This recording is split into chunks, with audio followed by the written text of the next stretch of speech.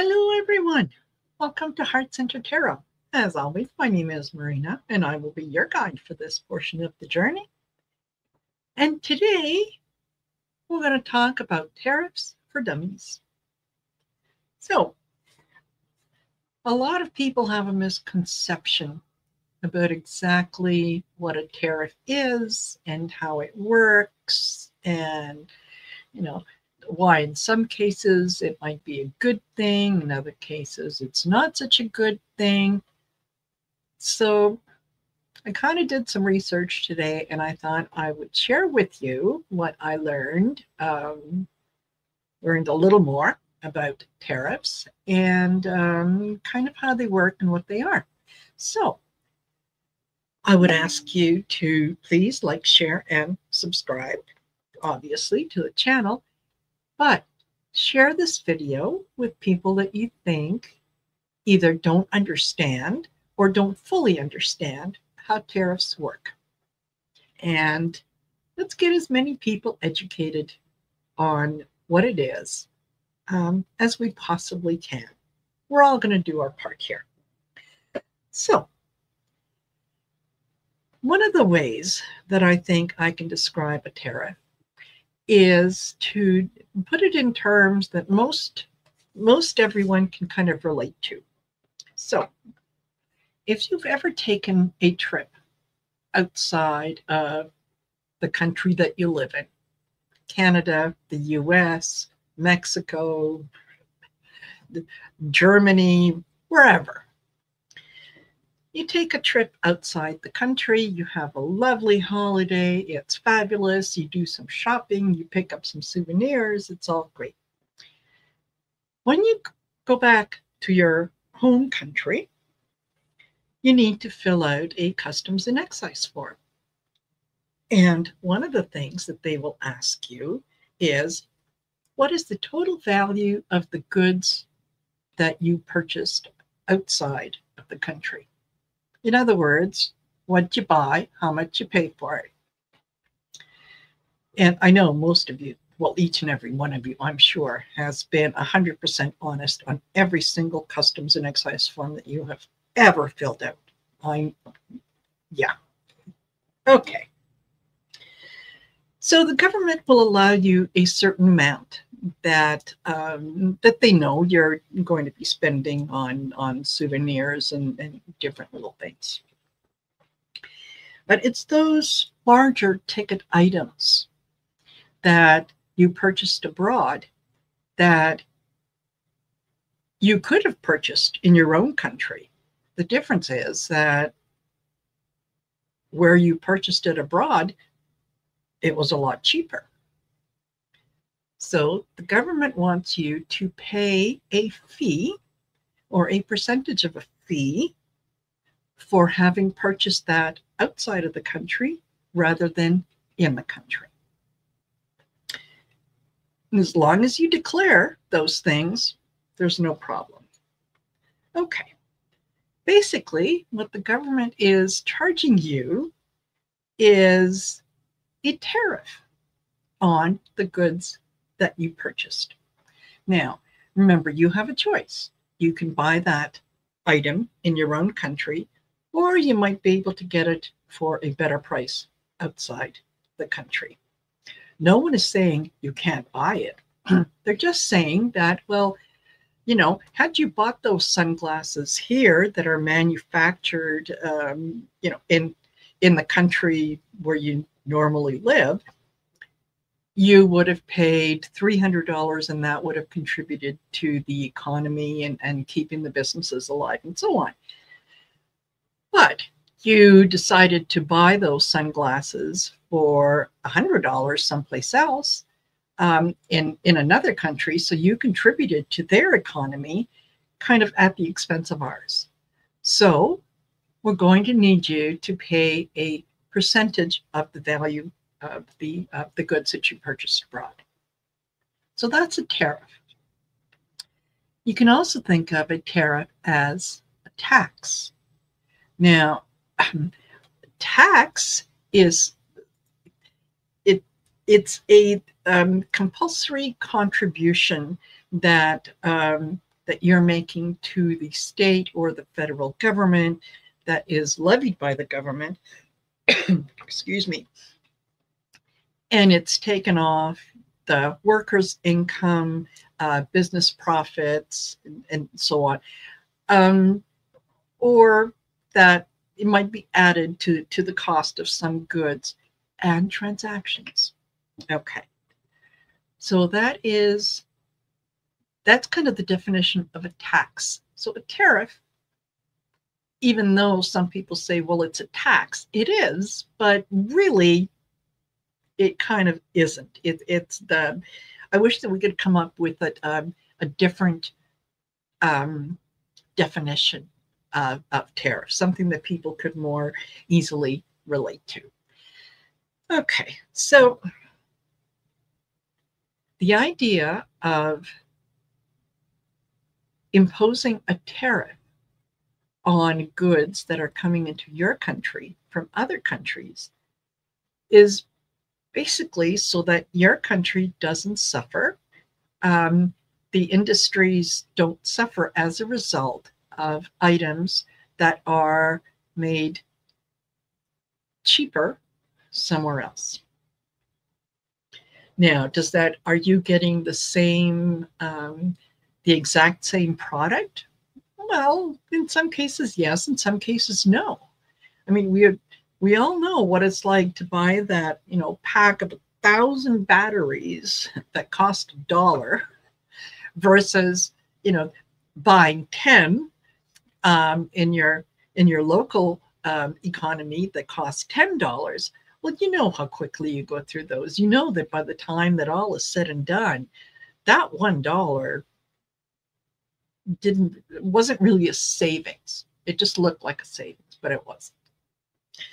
So a country will impose tariffs on items that are coming in from another country as a way to initially protect its own economy. That was kind of the reason behind the tariff, was to level the playing field so that everyone was kind of, playing by the same rules, making the same profit, and so on and so forth. Well, with any good idea that seems to serve a purpose at the time, the ramifications of some of those tariffs didn't turn out to be quite so good. It turned out that, sometimes they backfire on you.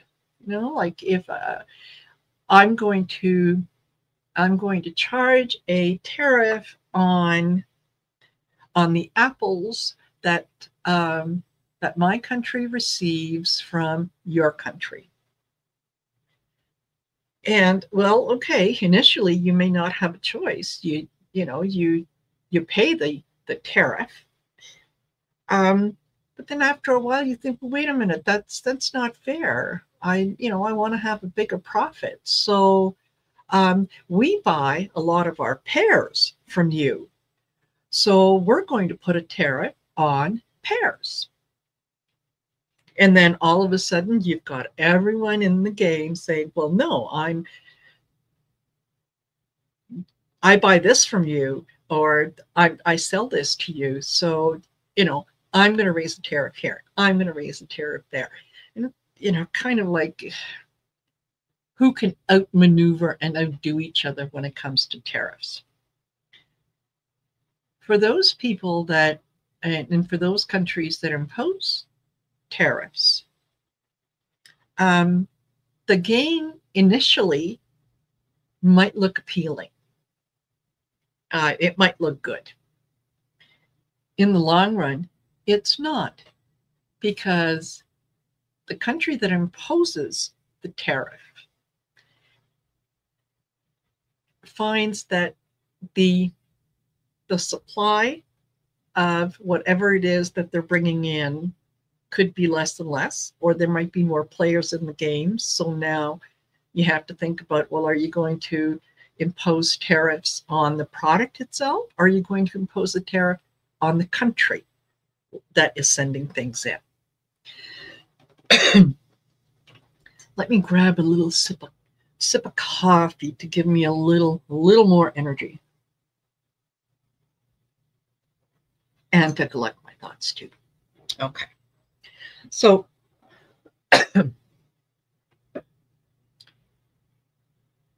one of the things that a lot of politicians will talk about is we're going to put tariffs. We're going to charge a tariff on any items that come from this particular country. And we'll charge 10% of the value of whatever it is that they're sending us. Or we might charge 20% or more.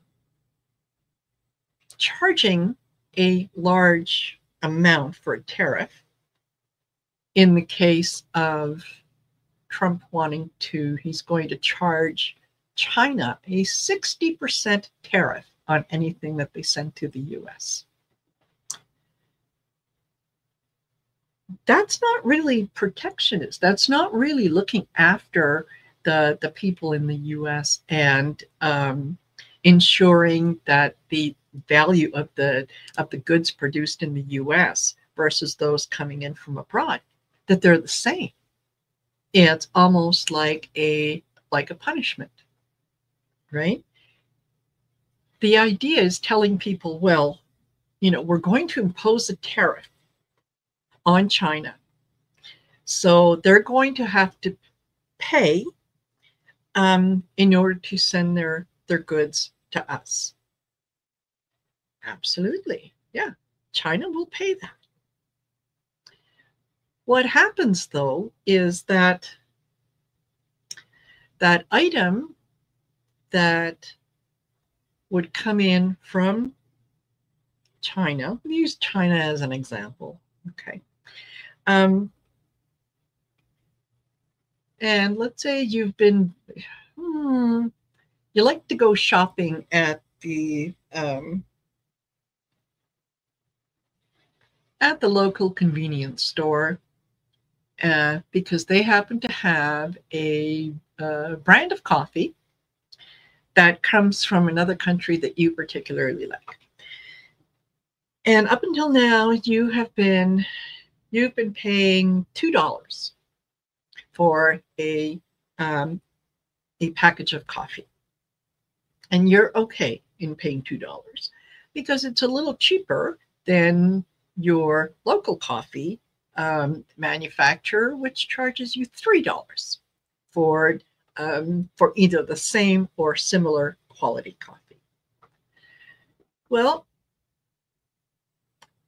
the government decides that they are going to impose a tariff, a tax on your brand of coffee that is coming from outside the country. And the country that is sending over the coffee says, okay, no problem. Yeah, we'll pay the tariff. A little local store where you buy this needs to order more. So they now go to the country where they get the coffee from, and they say, we need to order an additional 24 packages of coffee for our customers. And the company in the other country says, absolutely, no problem. We'll get them out to you in the next day or two. And we'll email you the invoice. And the invoice comes in, and the local store manager looks at it and says, no, there's a mistake here. No. So they get back on the phone and they talk to the person that they usually buy the coffee from, and they say, well, yeah, what happened? There's a mistake here on the invoice. We used to pay, I would buy this from you for $2 each. And now all of a sudden, you're charging me $3. There's something wrong in the invoice. And the seller says, oh, no, there's no mistake. We have to pay a tariff. And the tariff amount has been increased by your country. So now we have to charge you a little more because we're paying a little more? Well, you have a choice. You can either go with the new amount, or you could say, well, maybe I can source the coffee someplace else. So, just for the time being, just cancel the order. Don't worry about it.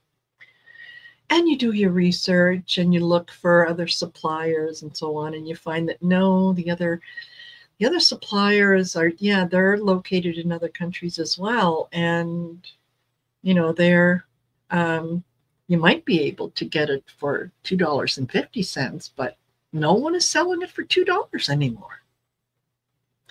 So your customers want the product. So what are you going to do? You're going to call the guy who says they can get it for you for $2.50. You're going to say, okay, send me 24 packages.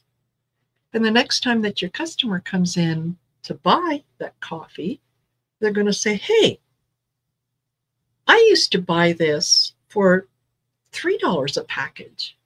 Now it's $3.50. What happened? Well, price of goods has gone up and so on and so forth. So ultimately,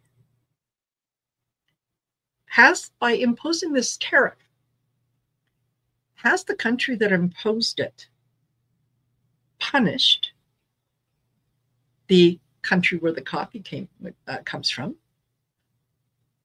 Or have they imposed a additional tax on the consumer, the guy who ends up buying the coffee? That's the product, okay?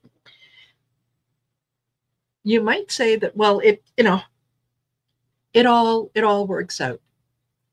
No, really it doesn't, because in order for your small little store to remain in business, they need to make a profit. They still need to be able to pay for their land taxes and their lights and their staff and everything else. And that's assuming that the price of everything around them remains the same. And we all know that that's not the case. The cost of electricity, water, internet, salaries, everything rises. So while you might think that it's a good idea that, yes, absolutely, goods that are coming in from outside the country, we need to impose tariffs on them. We need to, in a sense, punish them because they have something that we want, and their product competes with the product that we have in our country. Ultimately, it's the consumer. It's the guy in the end that ends up paying more, because everyone needs to have a little bit of a profit along the way. Most people don't get into business because they want to break even and barely survive. People get into business because they want to make a profit. Those that make a a relatively average profit on whatever goods or service that they're offering, they're going to do okay. The guy who decides that no, he needs to make as much profit as he probably can on any one thing, well, he might get a buyer here and there, but ultimately it's not sustainable because people won't pay the higher prices. So when people say, well, no, yeah, Trump is putting America first, he's going to put tariffs on other countries so that they have to pay that tax. And that's going to bring in revenue into our government. Initially, for a short period of time, and I mean a short period of time, that may be the case. But then your country needs to, the business people in your community need to raise their prices so that they can compete with everyone else, so that they are able to sustain whatever profit that they're making,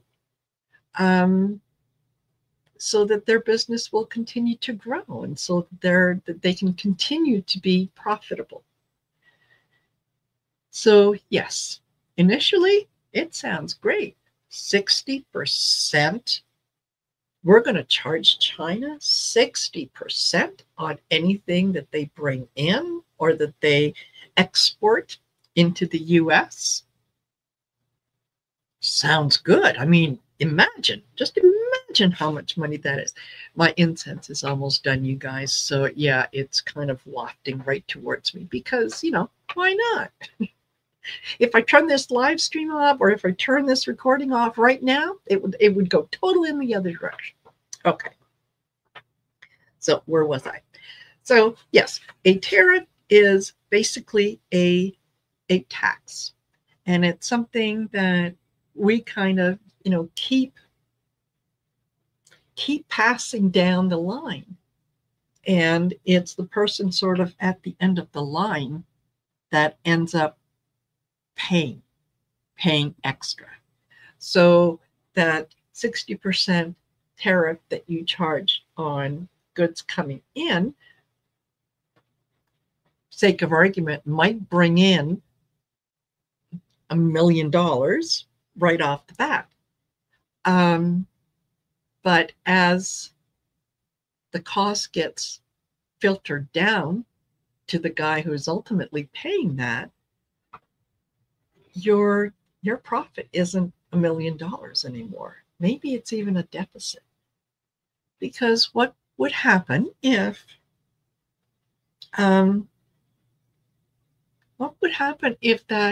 China says, oh, okay, no problem. You want to charge us 60%? Okay. We're going to charge you 60% for anything that you export into China.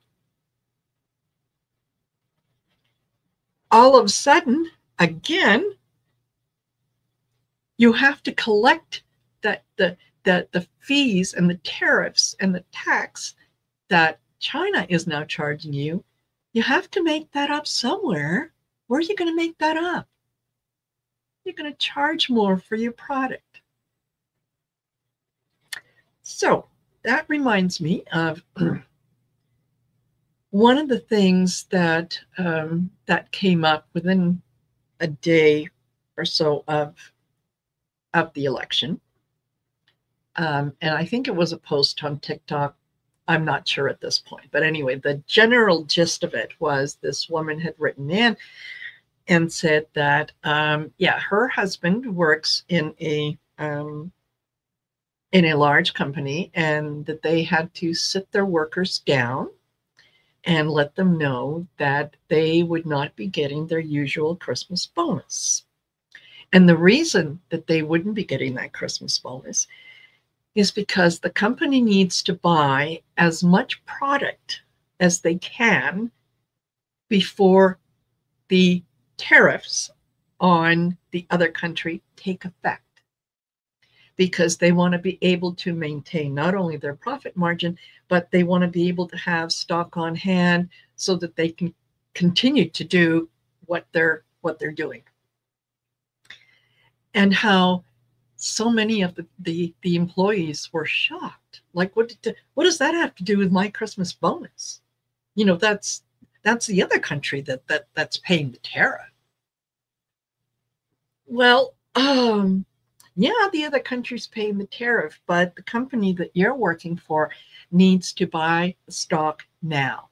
And that means that they don't have the disposable income that they had a week or so ago, where they could reliably forecast that, okay, going forward, this is what we anticipate spending for material and product next year, and we work that into our budget. And yes, we're going to have enough that we can contribute to everyone's Christmas bonus. Now, your Christmas bonus is going to to buy product to offset that future loss. So that is sort of my explanation of a tariff. I hope that I haven't totally, absolutely confused you by this. I think the important thing to know is that tariffs don't work, because tariffs punish the end user, not the guy who is, or the country who is providing those services or those goods. They ultimately end up harming the end user, which is 99.9% of the time the consumer, which is you. So when you hear people say, "Oh, yeah, tariffs," yeah, then China's going to pay. China pays the tariff. We don't pay the tariff. Kind of like, yeah, Mexico is going to pay for the wall. How'd that work out? So, not sure how things are going to roll going forward, but I wanted to at least give you a little more understanding of that.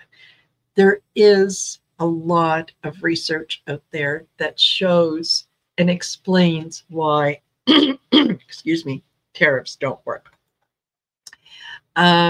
You can, let me just very quickly, I'm going to point you into a couple different locations.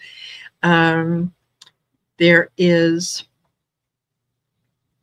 Sina Galora, that's SINAGOLARA, is Assistant Professor of Supply Chain and Operational Management at Georgia State University, Robinson's College of Business. And he co-authored from Colorado State University, Arizona State University, and Kuwait University, a paper that discusses tariffs and why they don't work, why ultimately it is the consumer who bears the cost of any tariff that is put on. Okay, there. So yeah, you can go to the Georgia State University Robinson College of Business and look up Sina Galora, and there is an article there. And I'll just let you know, one of the things that he says in this article is he acknowledges that levies can produce temporary benefits, but asserts that the long-term impact on the global flow of products is often overlooked and regularly misunderstood. Rationale vary for the recent spate of tariffs, and the study found from protecting intellectual property proactively to responding in retaliatory ways against rogue actors, like different companies or countries like Russia and so on, particularly Russia since their invasion of the Ukraine. And he goes on, while tariffs can provide some protection on certain industries, they can also create inefficiencies for the industries they were designed to protect, as well as for their supply chain partners. There is also one of the other things that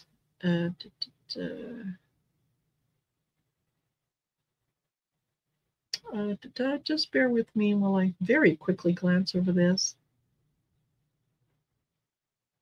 The other one, come on. The other one is an essay by Matthew Rooney, Managing Director of the Bush Institute of Economic Growth Initiative. Bush Institute. And he says, tariffs are great. if you like rising prices, undermining jobs, and inhibiting innovation. So he says the U.S. is embarked on an experiment with protectionism in trade policy that represents a significant change from a policy approach we followed for nearly a century. We are told that global trade has destroyed American manufacturing and undermined our middle class. We are told that protection will restore America's prosperity and strength. Now, no, nothing could be further from the truth. This is,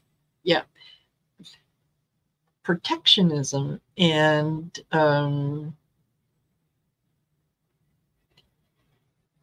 not exposing yourself to kind of the global things, and it leaves everybody exposed. Let me see. The lesson that generations of Americans leaders drew from that experience was that more open markets would produce greater wealth. Starting in the mid-1930s, the United States began to negotiate reciprocal tariff-reducing agreements. After 1945, the United States used its unparalleled power to build a global system that reduced tariffs over time and began to create a level regulatory playing field. The result was the greatest increase in wealth in human history. Across the world, wealthy countries became wealthier, and poorer countries saw their economies grow and the emergence of a middle class. Successive waves of innovation, jet aircraft, space travel, micro circuitry, cellular telephones, information technology, and so on. The wealthy countries, including the United States, produced growth job opportunities even as they lost segments of the manufacturing value chain to poorer countries. Before we climb off this merry-go-round, we should think carefully.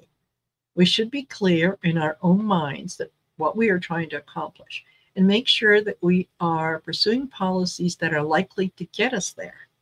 If our goal is to strengthen our middle class, we should understand tariffs and how they affect the middle class in the short, medium, and long term. So, tariffs really are barriers to the middle class. They impact the poorest first, and it just goes up from there. So, let me see what else.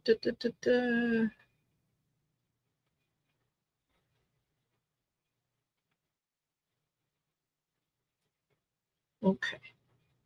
I want to make sure that I gave you that. Yeah.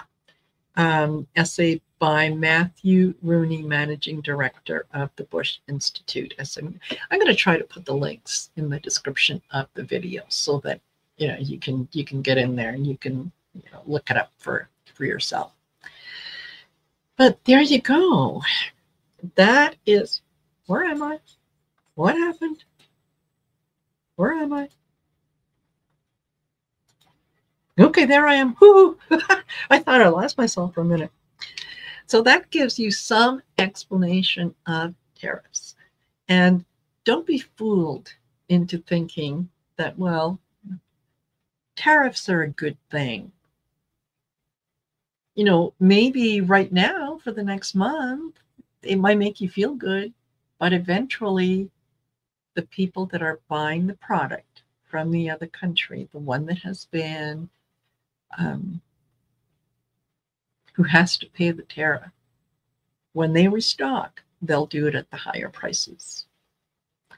And who's going to pay for the fact that they have to pay higher prices? The consumer. It's you. So let's talk about the price of eggs. Alrighty. I think that I have bored you enough. If you do have any questions or any comments, please leave them down in the description of the or in the video. And share this with as many people as you think need a little bit of an education on tariffs, or at least need to have something that they can go to somewhere that they can look up things themselves, read for themselves what it is, and realize that yeah, doesn't sound so good.